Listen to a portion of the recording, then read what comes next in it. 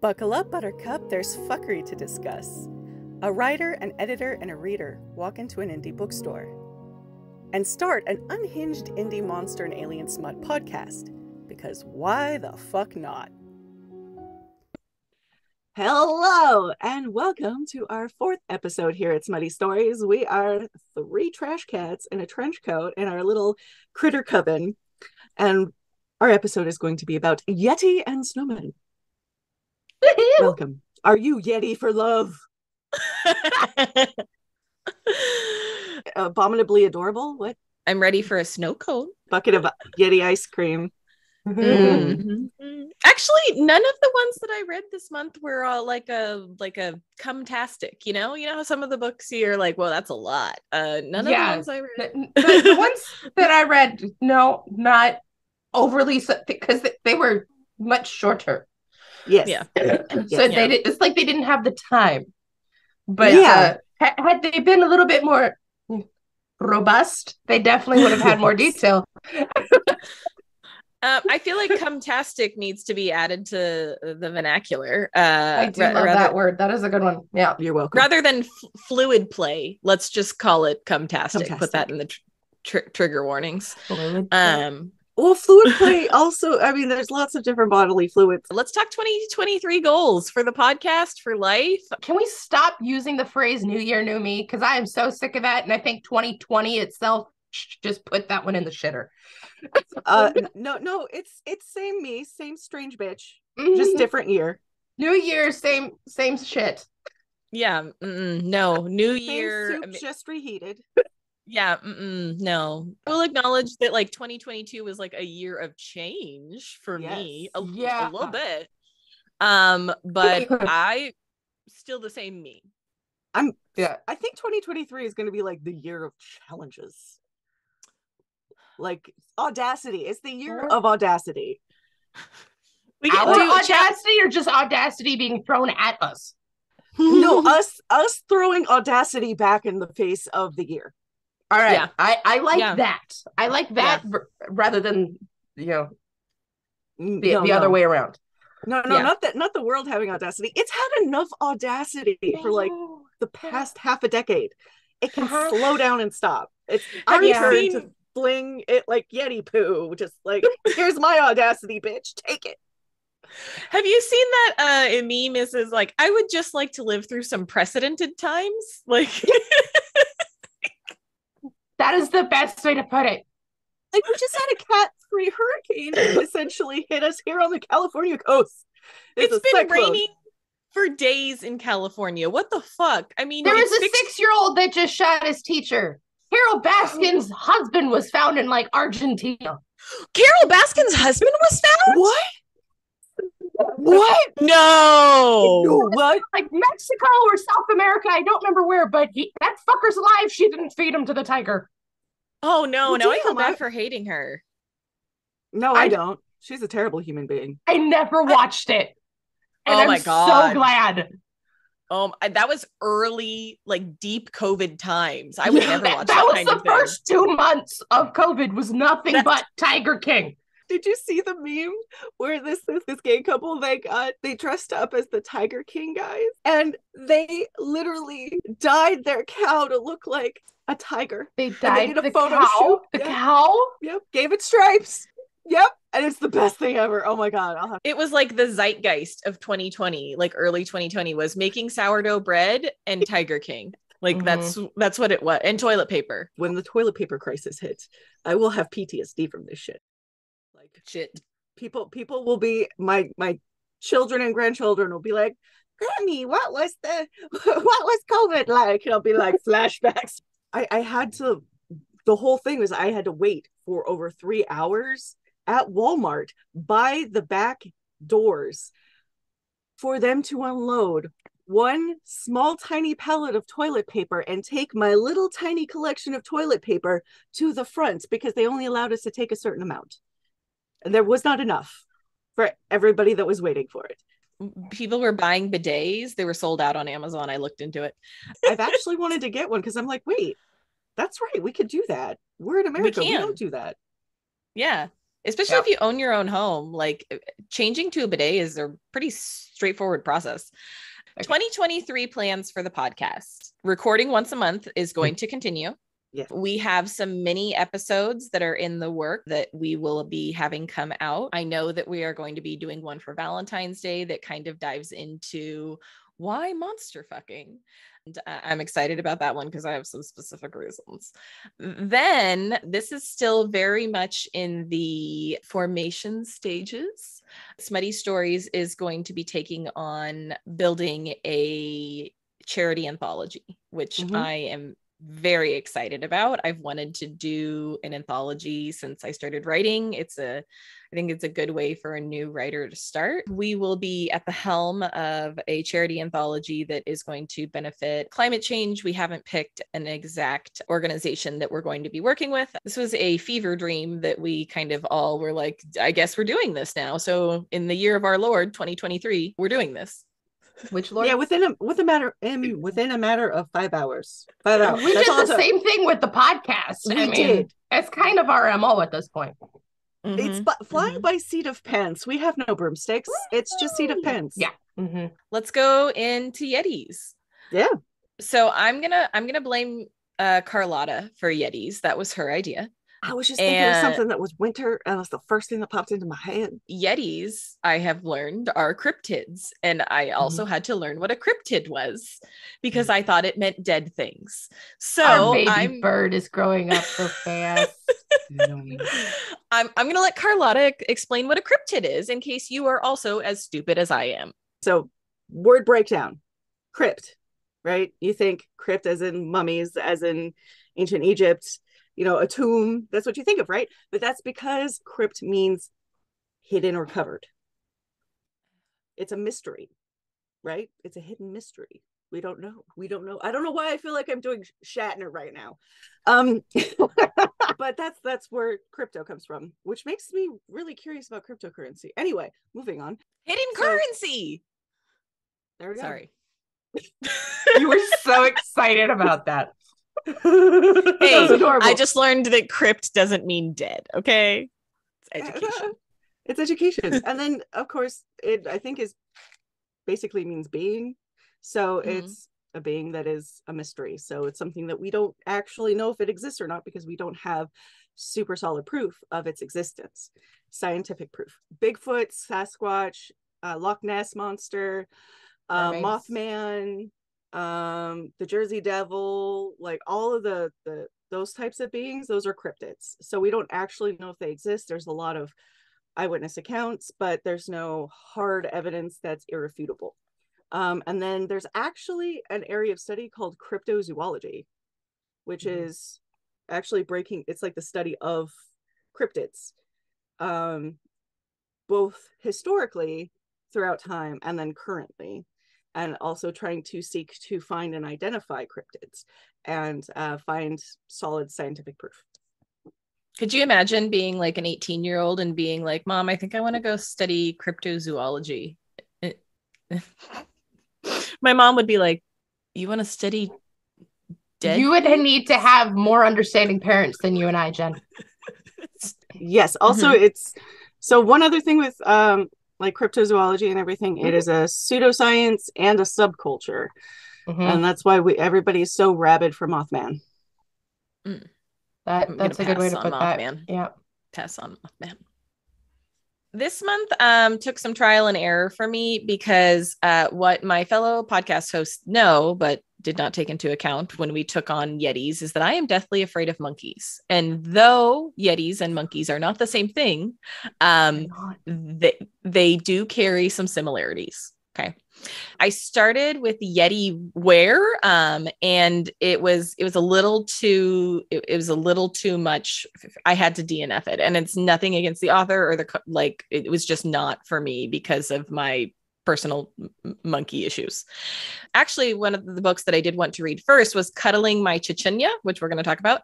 But it didn't come out until the 13th, and it's the 14th as of recording. So I wasn't sure if I was going to be able to get it, but I reached out to the author, Marilyn Barr, and she was very happy to provide me an ARC, which meant that I was able to read it in time.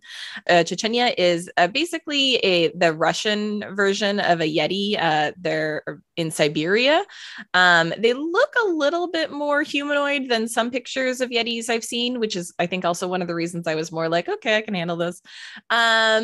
So the main character is an academic, and they think they have uncovered the body of an early man because the permafrost is melting because of global warming, which is real. Global warming is real, everyone.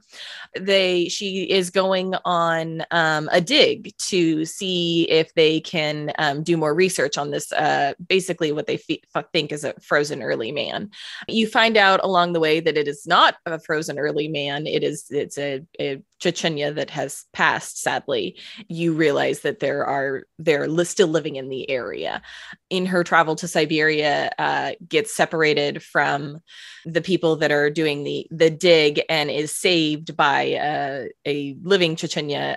And we're going to go with Artyom, Artyom. And she is just, as somebody who has been studying this for like her entire academic career, she is just delighted to meet him, to realize that he exists and that they are not extinct. And so things with them get spicy pretty quickly, because she has gone to Siberia looking for these creatures and was hoping to inspect like long since passed, and to realize that there's someone alive that she can communicate with in Russian she's just super pumped about it. They do have their own version of fated mates, which a lot of the words are in Russian, and the author Marilyn Barr said she would help guide me through, and I was like, you know what, I'm just gonna say it's in Russian. But it was really sweet. The way they claim their woman when they decide that they want to like be mates is through chasing, which if you're new to this podcast, chasing is one of my favorite things. I was a fan. I was a big fan of this. It is just out, has barely any reviews right now because it just came out. So I would recommend. The Chuchunya is still a little on the monkey side for me, but I still devoured this book in like a day and a half, and I enjoyed it. I don't know if Yetis are something I will add to my repertoire, but I did enjoy it. Spice level 2-3. Alrighty. Jersey. Yes. Rock, paper, scissors. All right, ready? Rock, paper, scissors. Yeah. Oh no. All right, again. Rock, paper, scissors. Yeah. Okay. I guess I go. All right. So I guess I won. So so the book that I chose this month is Amber Goes Yeti. And it's book 3 of 4 of the Jules. It's Silver Springs is like a multi-series thing with different characters. And this is like Amber and the Jules Cafe. And that's what this like 4-book series is about. I don't know if there's going to be more or not. And it's all by Mia Harlan. And it was actually originally part of a reverse harem anthology called Snowmen.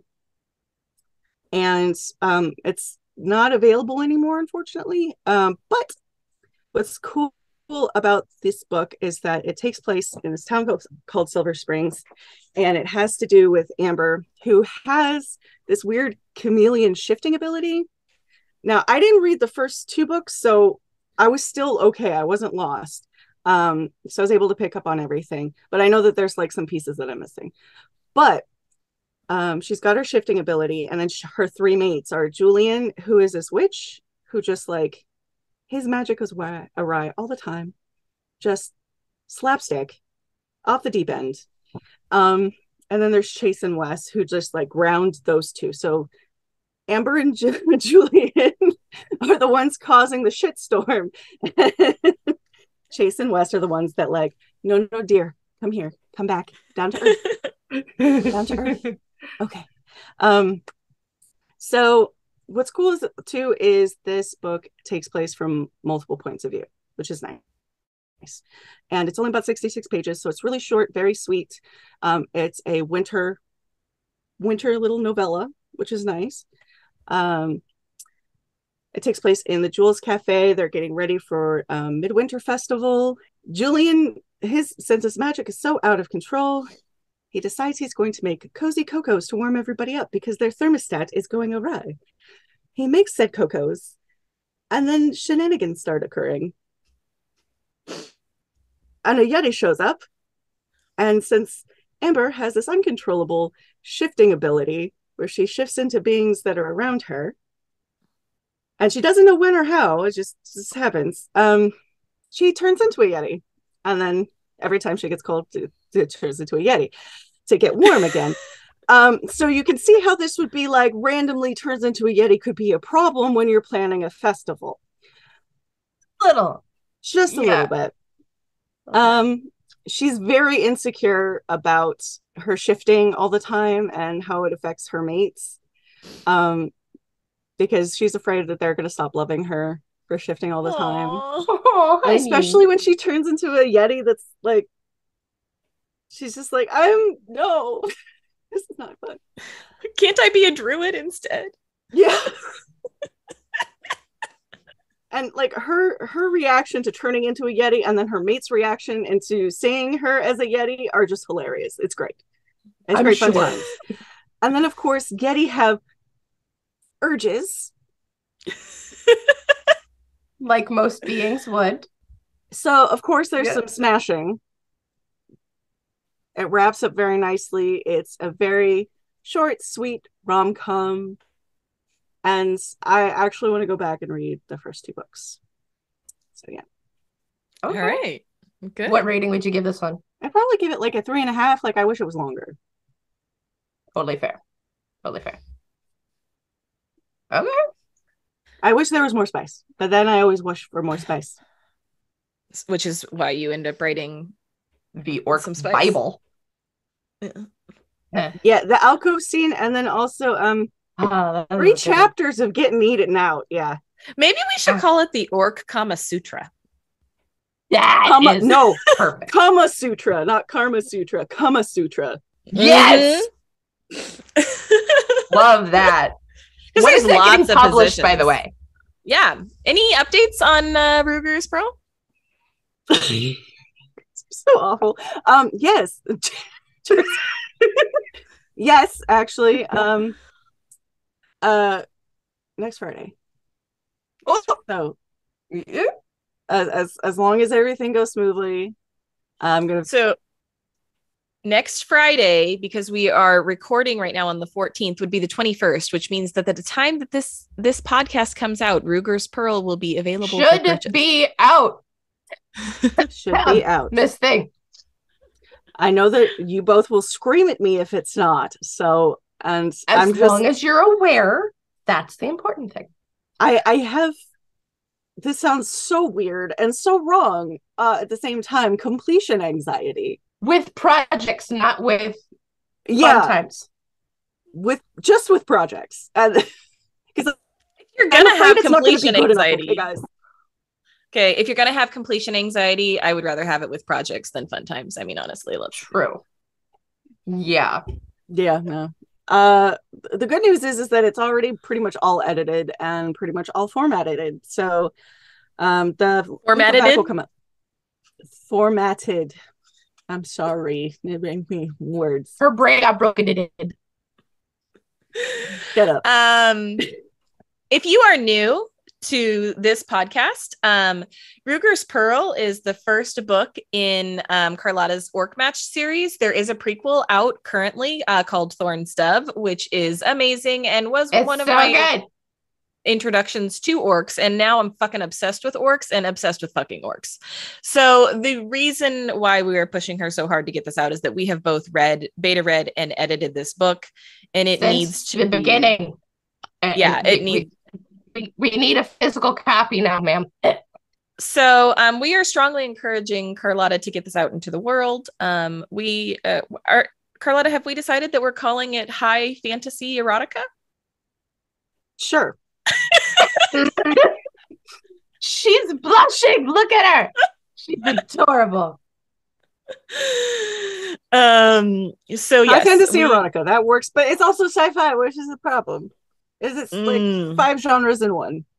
Just it call is, but it's awesome. Call it historical fiction and see what happens. It is not that. No. You totally could have called Thorne's Dove historical fiction. Technically, I could have, because it happened in the 70s. Exactly. Yeah. It's history at this point. Back when Roe v. Wade was still law. Yeah. Those were the days. Oh, I love that the only 1-star review I have on my book so far was posted on September 11th. And it was because the book was too political. I read these books to get away from this type of thing in the real world. And I'm like, excuse you, do you not understand that science fiction and fantasy are generally progressive? Star Trek, hello. Anyway, it so makes me laugh. Star Trek, the first kiss between an African American and yes, on film. Yes. Mm-hmm. I don't even like Star Trek, and I know that. I mean, I don't dislike Star Trek. I just don't know things. Okay, I'm very small. That's okay. Star Trek had a lot of major TV first, and that was one of the big ones. Yeah. And science fiction's always been really progressive. I mean, yes. And if it wasn't for a woman, it never would have been made. Yeah, by a black woman, wasn't it? No, I thought it was Lucy Ball. Lucille Ball was like the executive producer. Pushed you mean for Star Trek? Because it. Sorry, I was thinking about the genre. No, although that too. Yeah, I love it. No, I'm talking about Star Trek itself, not the genre. Anything you can do, I can do. Bleeding. What? Yeah. So women are awesome. Just saying. Now I need to look this up while we're talking. Okay. So Jersey, you go, and I will find out who wrote the first science fiction novel. What wasn't the first one? The Frankenstein. It was Frankenstein, written by Mary Shelley. Yeah, it's not a very good book. True. I hate Frankenstein, but it is. But that's more like. Oh no, it is sci-fi. Yeah. But what? But like a space odyssey one. Oh, I don't know. Because that one's more monster, and this I'm thinking more like out of. Well, I bet she was science fiction. I mean, I bet she was a woman that first wrote alien fucking. Wait, doesn't the monster have sex with a woman? Did I imagine that, or did I just hope for that? I should have seen the signs. No, I don't. I mean, in some of the adaptations, yes. In some of the adaptations, yes. All right. There's Frankenstein's wife. I mean, I've seen Young Frankenstein. My God, that one's funny. I've seen it. I saw a thing. You saw that one. She's seeing something, Carlotta. I saw it in high school. I bet you my teacher got in trouble for showing it to us. A teacher would get in trouble for showing it now. I doubt they got in trouble back then. As someone who teaches criminal justice, you would be surprised what I get away with. I don't know. It's America. I just have them sign a waiver, and I put it like on the 3rd page. Like, your kids will be watching rated R movies, and it's on the 3rd page of the syllabus. None of them ever read it. They sign it off, and I'm like, not legally liable. So I had one teacher unintentionally. Okay, so she purposely turned on the movie Tommy Boy as a fun thing for us to watch because is Tommy Boy the pinball wizard? No. No. Not at all. I don't even know what the hell that is, but I can tell you no. Don't watch it. I won't look it up. So Tommy Boy was an 80s movie and funny, but so not appropriate to show to high schoolers in school. Yeah. And she hadn't seen it in years. And all she knew was it was one of her favorites growing up. And we made it like 20 minutes into the movie. And there's only 8 of us in the room. And we're all dying. And she's like, I have to turn this off. I'm going to get in trouble. It's like, we're already here. Why? It's already happened. Yeah. So the book that I read this month was Yeti Yuletide by Francesca Rose. It is technically book 2 in a series, or at least a couplet. There's just the 2 of them out so far. The first one was Yeti in the Mist. I did not read that one. I did not know that was a thing until after I read this one. This one is a Regency romance. It's adorably funny, in my opinion. So Jane is our female main character. She is doing her best to run away from an abusive husband. And Regency times, she's basically his property. So she's doing everything she can to hide. And she needs a job. She needs money in order to survive, away from him and away from her crazy ass uncle who basically sold her to him. And she ends up being a bookkeeper for a woman who owns 2 pleasure houses. One specifically for the women who need to be cured of their hysteria, and then one for the men. Should we get into the history of hysteria? Let's talk about hysteria. Yes, you might actually be able to explain that one a little bit better than I can. I'd like to talk about the history of hysteria, and I'd also like to admit that I don't know what a Regency romance is. Time period. Yeah, so think like Pride and Prejudice time frame. Okay. And that's so our executive producer asked me last night, and I was like, I don't know. Get back to you on that. Actually, no, I'm not even. I shouldn't lie. I made something up. I was like, I think it means historical. Yeah, basically like Jane Austen, Pride and Prejudice, that sort of time frame. Okay. Yeah. Okay. Yeah. Okay. So Regency Yetis. Yeah. That's wild. Yes. We've gone down a hole. We've gone down the rabbit hole and we're not coming out.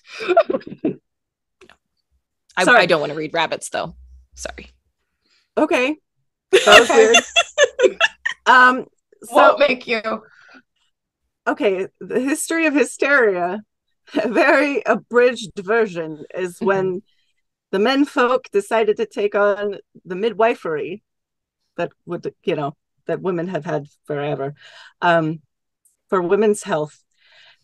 Anytime a woman was of a ungenteel disposition, had too many opinions, talked too much, i.e. a gossip, or any number of things that a man did not like, she was labeled with hysteria and could be put away in an asylum. And so we would all be in asylums. Basically. Yeah. Okay. So that basically got them out of the way.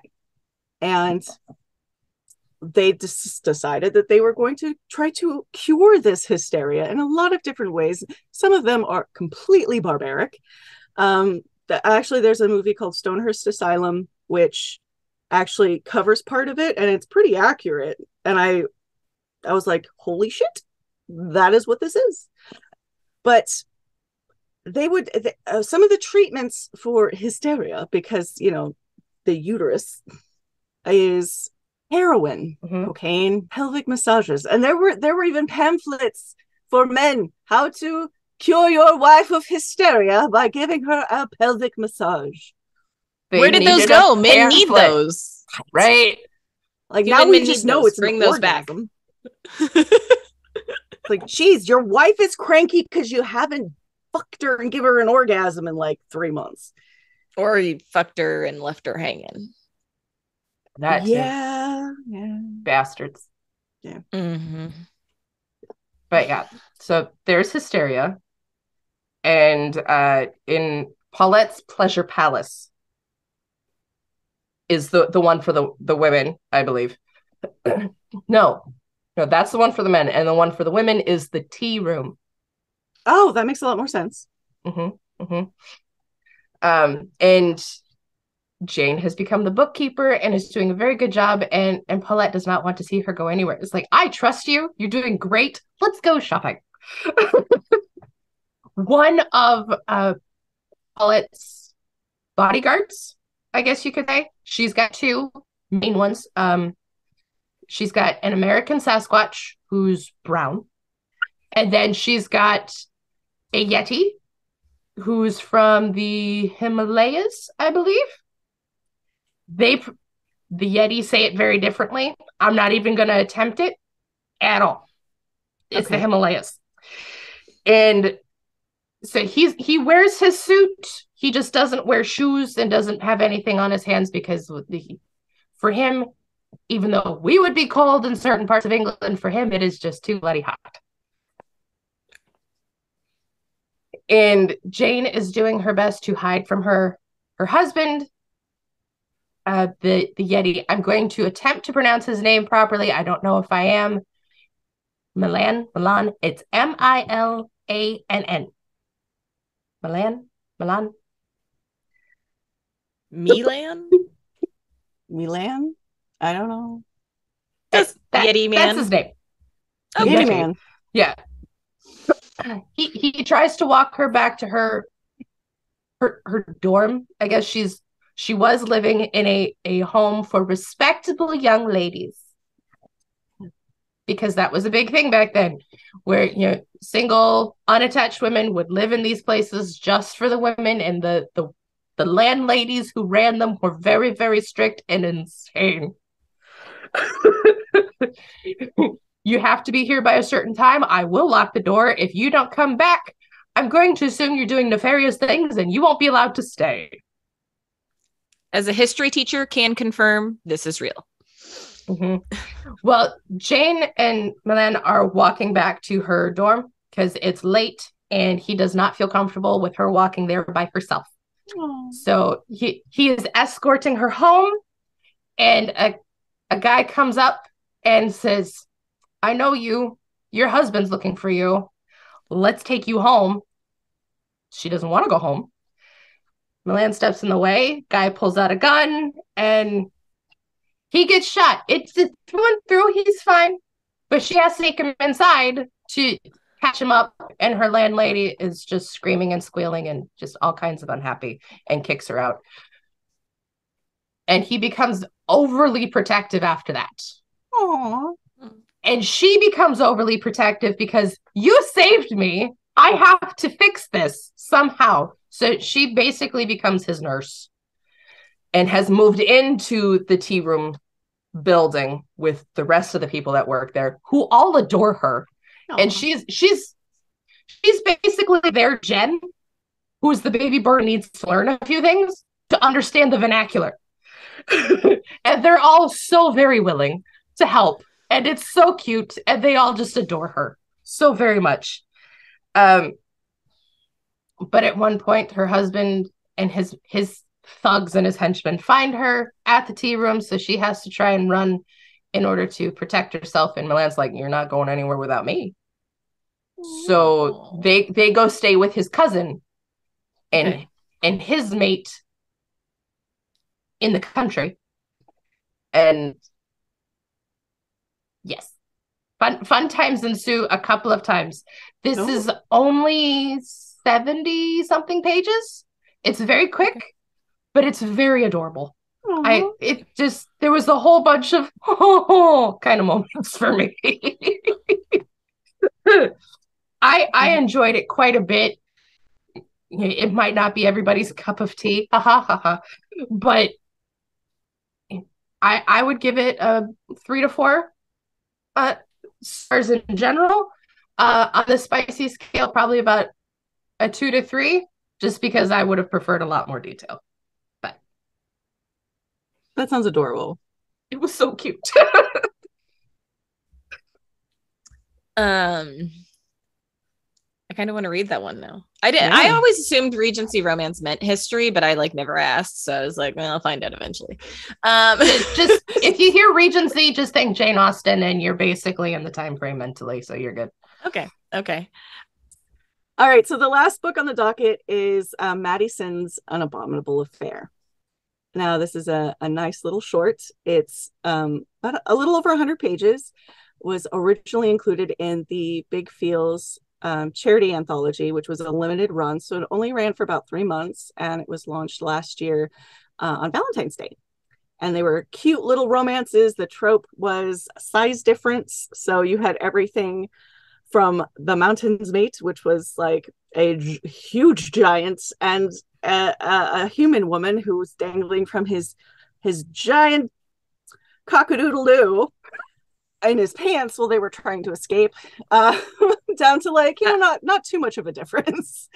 Yours was in there, and yours was a respectable. I mean, not unrespectable, but it was a less of a difference. Yeah, it was like a little over a foot, a little bit of over a foot of a difference. One was a giant hulking orc, and the other one was just like a chubby tall chick. But yes, so the nice thing about charity anthologies, if you guys were not aware, especially if they're limited run, that means that once the charity is complete, then all the rights for the stories revert back to the authors. So they can do with those stories whatever they like.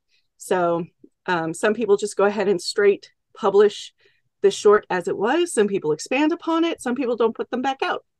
For example, for Thorn Stuff, I expanded it to be a 65,000 word novel. Other people just put it out as is.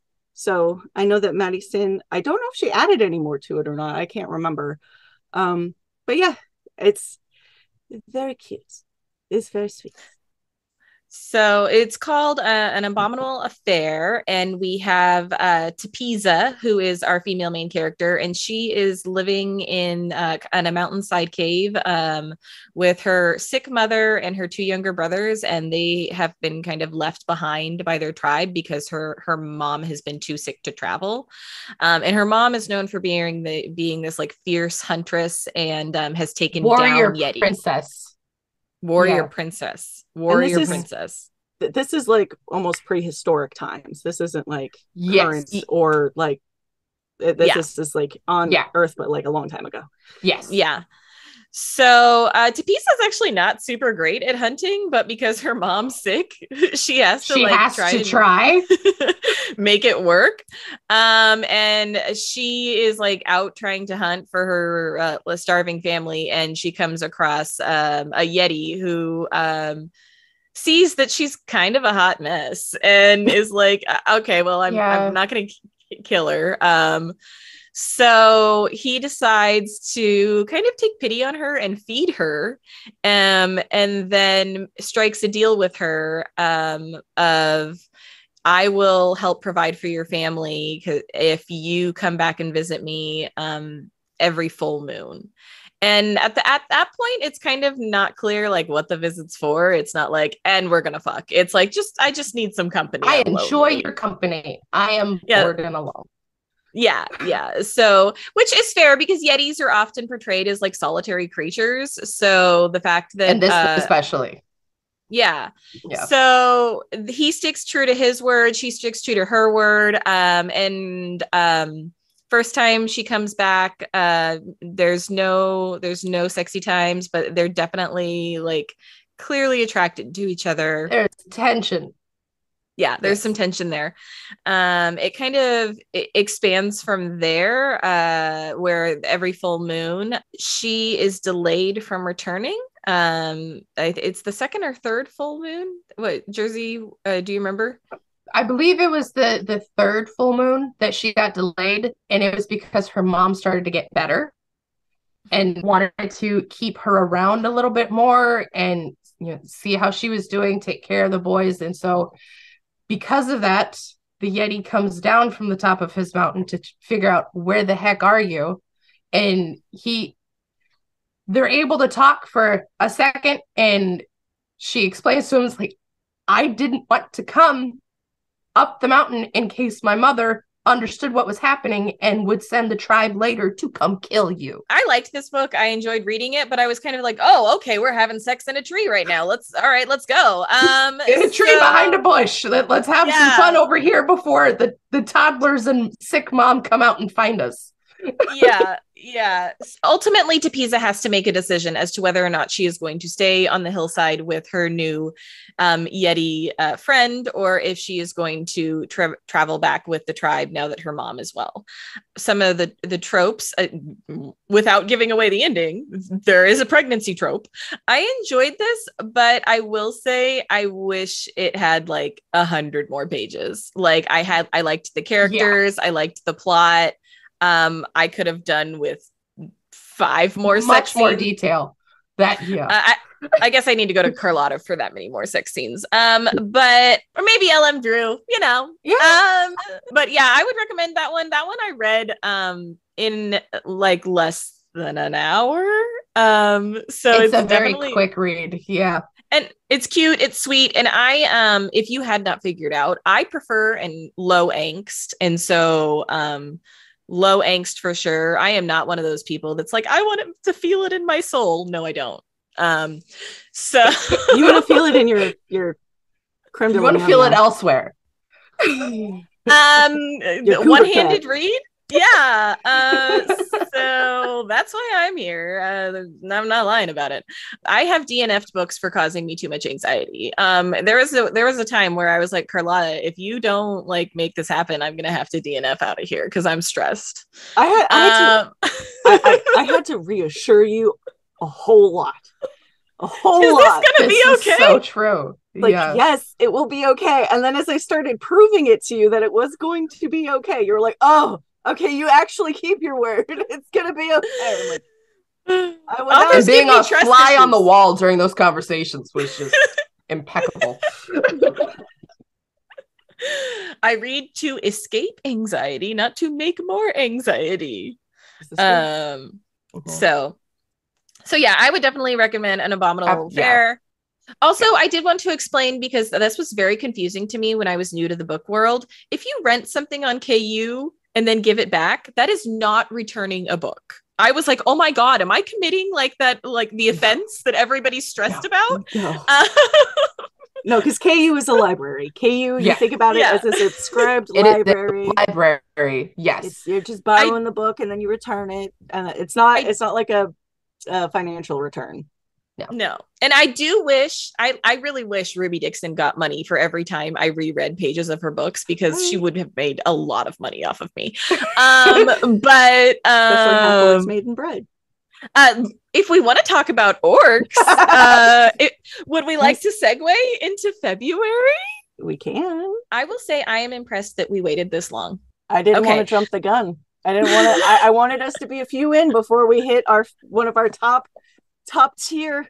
This is peak monster romance. Excited for this one. We are feral for orcs, and orcs are the month of February. I have already suggested that it might need to be a 2-part episode, just because of the backlog of orc books that I have consumed, that Carlotta has consumed, that Jersey has consumed.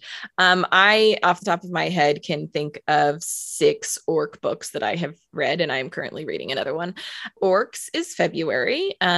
We are very excited about this. I've actually very much so. Yes. Had to set aside an orc book to read my Yeti books this week. That's a big sacrifice for you. Yeah, I know. And it was a Dom sub orc book. We'll talk about it. Catherine Moon's new orc book. I've wanted to read that. Yeah. Yeah. You would like it. Yeah. Love it. And then author KL Wyatt is coming out with her first book. She is big on TikTok. If you don't know who she is, I don't know what the title is, but her name's KL Wyatt, and I think it's a dark orc romance. And it they're on the cover, they're like in the snow, and I'm just like, I thought it came out yesterday and was pissed to discover it comes out next week. Comes out the 24th of January, I believe, and I'm very excited to read that one. It looks really good. And she's already got some, I always fumble with this, NSFW art up. She's not safe for work. Yeah. Mm-hmm. I mean, I know what it stands for, but I always get the letters mixed up. It's like, she's already got some of that on her TikTok and Instagram teasing. I'm ready. So whenever you're ready, KL Wyatt, I'll be here. There's another one. The Orc Boss by Lark Green is a monster mafia romance. Ah, yes. Oh, I have been looking forward to that one. Kidnapping of Convenience, One Bed, High Heat, Slow Burn, Alleyway Sex. I want alleyway sex. You sold me at Orc Boss Mafia Romance. I mean, although Kidnapping of Convenience. What is a Kidnapping of Convenience? But look at the chest. I know. Yeah. Man chest. Okay. So we is how issues, but I love it. She also has been posting about how she wants to be a guest on a podcast. So so maybe not this month or our Orc month, because I feel like our Orc month is gonna go sideways. There's gonna be so much content for next month.